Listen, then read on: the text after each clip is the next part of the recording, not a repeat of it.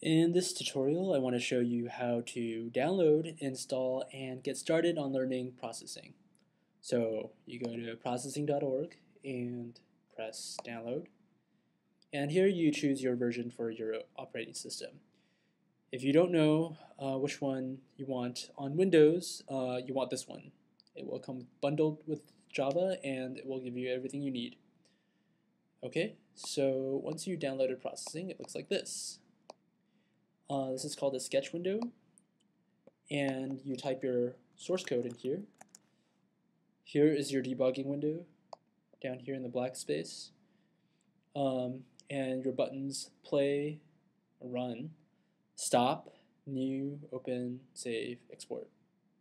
Okay, you don't need to worry about this too much, just open and save, and run and stop are the ones you need.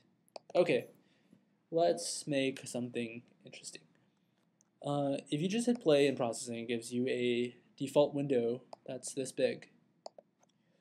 If you want something bigger, you want 600 by 600, for example, you do size. Now, okay, so I'm typing this because I already know what size is. It's a built-in command into processing. How do I know what these are? Well, there's a whole plethora of commands available to you under the reference page. Now, of course, you don't need to memorize any of these. You can just always come and find whatever you need. But it helps to have all of these listed here. So what is size?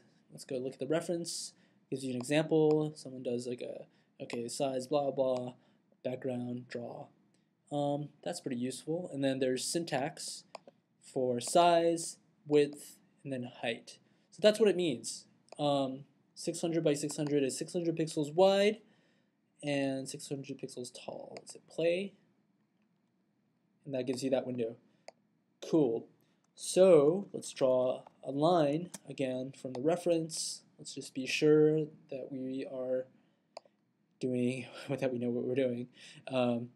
Line x1, y1, x2, y2. That's what it means. The coordinate system in processing goes as follows.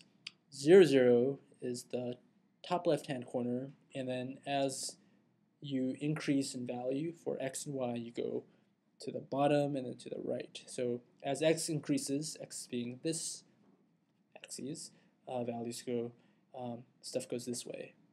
And same with y, they go this way, down. Okay, so if you want to draw a line from the top left-hand corner to the bottom right-hand corner, we want to do something like 50, 50, 500, 500. Then just run it. And there we go, we're drawing a line. Now, in processing, you can have stuff loop, you can have animation, you can have interaction. But if you just do it like this, it'll only run these 2 lines of code and do nothing else. So what you want is to set up the program so that it looks like this. Well, first of all, there's setup, which is a function built into processing. Again, that's sort of an ease of use function. It will run this only once. And draw will run an infinite amount of times until you quit your program. So let's do one basic thing. Every time you want to do something new in code, you want to do a hello world, just make sure you have your footing on things. So you want to do print, you can do print or println. I'll show you each one. Print is just printing something out on the console. Hello world, and you'll see that it only runs once. But if you copy and paste that, or cut and paste that into draw, it'll go hello world, hello world, hello world, hello world, hello world. And so let's get rid of that. Actually, no, let's show you println. Yeah, okay. So println puts a return carriage at the end of hello world. So it makes that neater. I like println. It's neat. So let's move on. Okay, so according to this, it's drawing. It's running this code over and over and over and over again. But why do we only see one line? Well, it's always drawing the line from 50, 50, 500, 500. It's always drawing in that same place. And it's overlapping itself, so you don't see anything. If you do mouse X, mouse Y for its second coordinate, so 50-50 to my mouse position, you will be able to see stuff. Now, mouse X and mouse Y, again, is stuff built into processing. It gives you the mouse coordinate of your mouse relative to the screen, relative to this 0, 0 point. Not to your screen, as in not where your mouse is on your monitor, but rather where it is on this sketch window. Easy enough, right? So you hit play, and it gives you the mouse line from 50-50 to the mouse X and mouse Y. Now, it may look to you like we've crashed our computer, but in fact, it's just as if an animator was drawing something, but he was never given a new piece of paper to draw on, and it's always drawing whatever on the same piece of paper. So if we want a new piece of paper, let's get rid of that. You can do background, which clears the background, but you have to give it a color. So let's do 255, which is white. So that bears explaining, right? So 0 is black, and 255 is white.